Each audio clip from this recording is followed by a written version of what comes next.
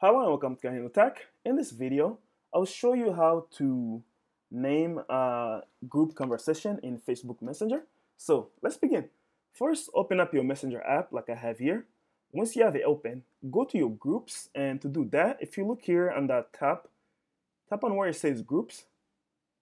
Okay. Now find that group that you would like to name.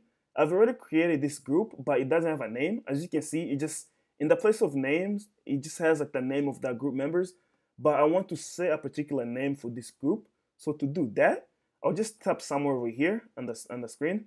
Don't tap on these little dots. If I tap right here, you see what comes up. You don't want to tap there, but tap somewhere else. And what that does is open this group.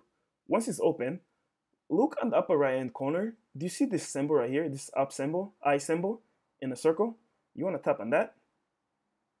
Okay, this will take you to the group details. Once here, tap anywhere like over here where it says it will just like to be sure, just tap on this little triangle right here. Okay, what that does is it gives you the ability to edit the name of this group. Currently, it doesn't have a name. If I want to put in a name, just start typing. Just write test group. Once you have typed the name that you like, tap on where it says save. And it's saving. It takes a moment.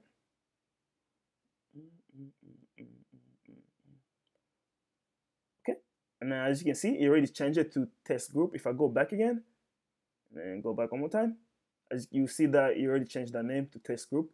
That's how you name a group conversation in Facebook Messenger. If you have any other questions or comments, please leave them in the comment section below. If you like the video, give it a thumbs up and definitely subscribe to my channel for more videos like this. Thank you for watching.